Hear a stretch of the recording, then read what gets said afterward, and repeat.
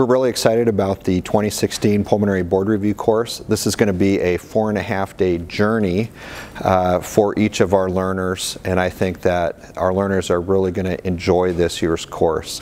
Whether you're attending the course for just to get through the boards, or whether you're there for just to brush up on your clinical skills, I think you're going to find something for everyone within this course.